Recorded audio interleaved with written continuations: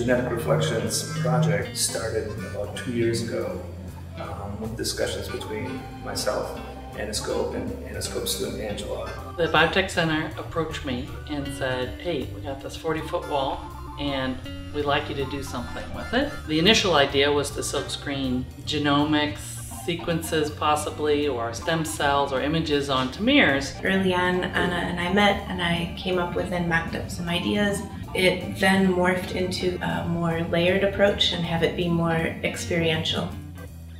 We're talking about, like, why don't we come up with some kind of etching or sandblasting idea? So it was sort of a process that evolved over time. The major model organisms that we have in the piece are E. coli, from bacteria, to Drosophila, the fruit fly, to C. elegans, the zebrafish.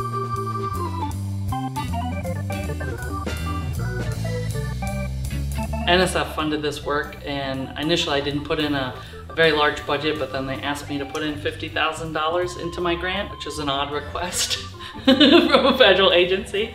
And then they funded not only my science, but this amazing art piece.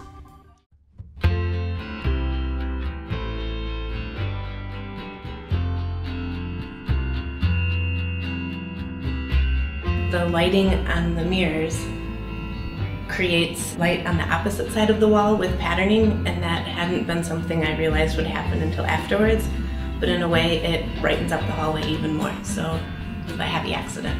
Geez, if you don't have the light on, you can't really read the names of the model organisms, and so they start getting the idea that lighting matters not only in art, but in things like microscopy and how we try to see things in the life sciences as well as in the arts.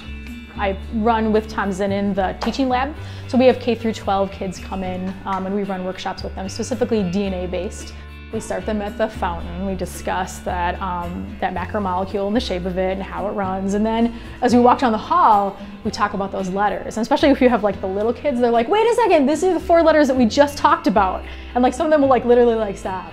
And they'll read like for 30 seconds, they'll like read out loud all of the letters. And they're like, the fact that they can interact with it so closely, I think, was a really big deal with this art exhibit. In addition to the 40-foot long space that we have currently housing the permanent genetic reflections, we have a ready-made traveling piece as well that were sized down into 24-inch by 24-inch framed pieces.